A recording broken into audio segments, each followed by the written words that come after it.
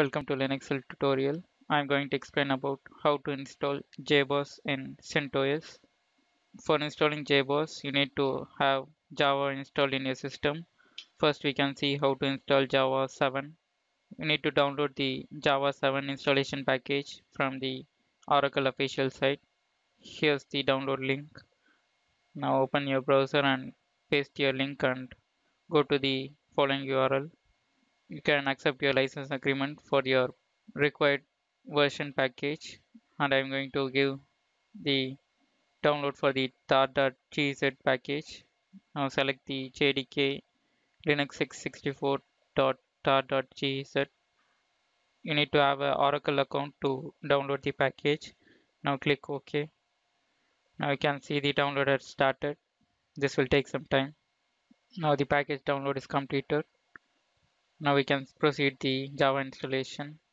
Now move to the terminal and we can create the directory for Java, make directory /usr /java.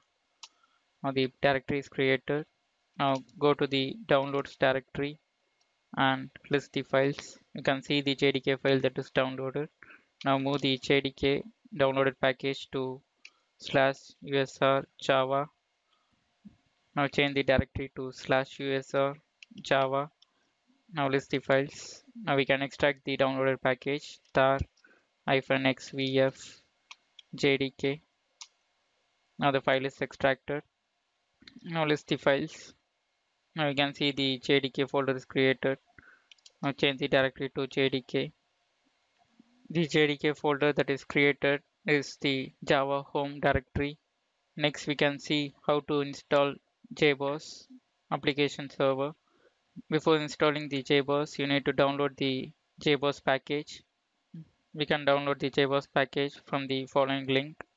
Copy this link and paste it in the browser. Now here you can see the latest version, final version that is available, 7.1.1. Now download the zip file. We can download it using the wget command. Now change the directory to user share, and I'm going to download it using the wget command wget and paste the zip file link for downloading. Now give enter. The download has started. This will take some time. Now the JBoss package is downloaded. Now we can unzip the package. Unzip -q the package name. Now give enter. Now the package is unzipped.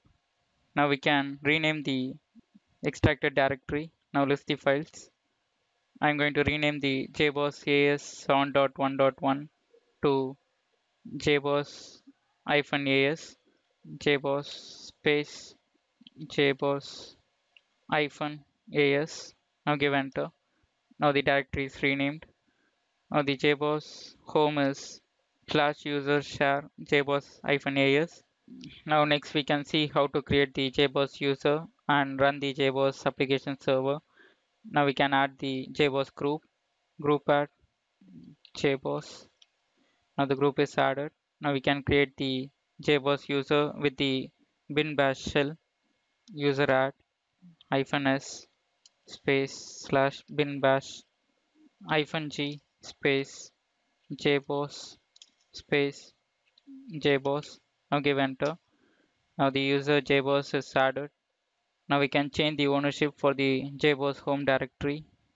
Change own -rf JBoss dot JBoss space /user share JBoss -as. Now the ownership is set for the JBoss AS directory. Next we can put the Java into the path of JBoss and root. For that you need to edit the .bash profile file of JBoss and user root. Now go to the home directory of JBoss. Now list the files using ls-la. Now we can see the .bash underscore profile file. Open the .bash underscore profile.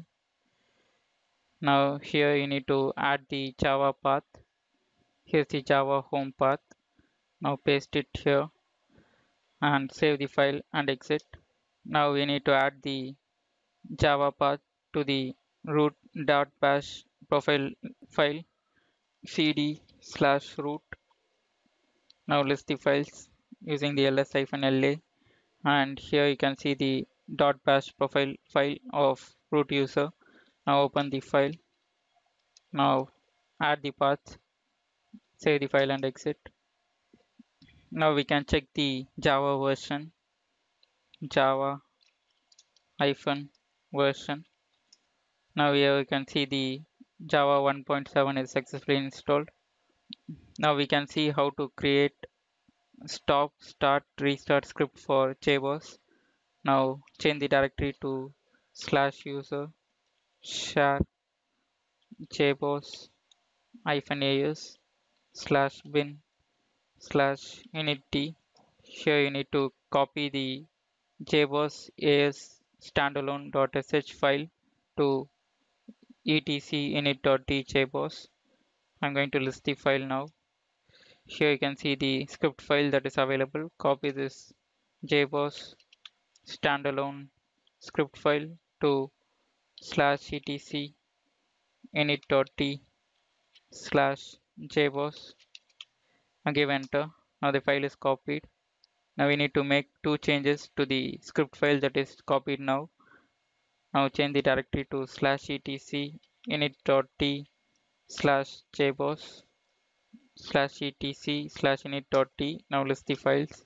Now open the JBoss script file to make changes to the file.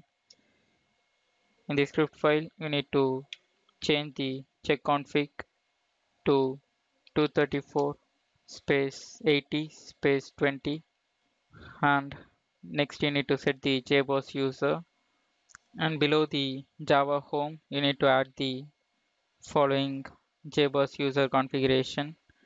Now paste the configuration and now save the file and exit. Now we can run the JBoss service. Now before running you need to set the permission for the JBoss. Change mode 755 JBoss. Now the permission is set. Now we can start the JBoss service JBoss start. Now we can see the JBoss service started. Before accessing the JBoss, you need to change the bind address to make the JBoss accessible.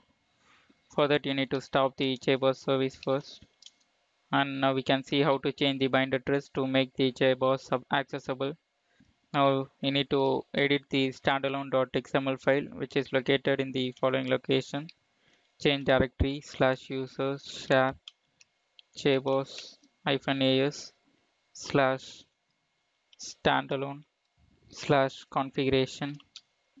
Now open the standalone.xml file, standalone.xml. Here now search the interface, and in the interface you need to change the bind address for the public interface.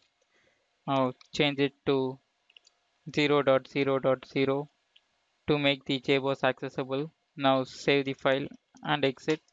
Now we can start the JBoss service JBoss start. Now the JBoss service is started.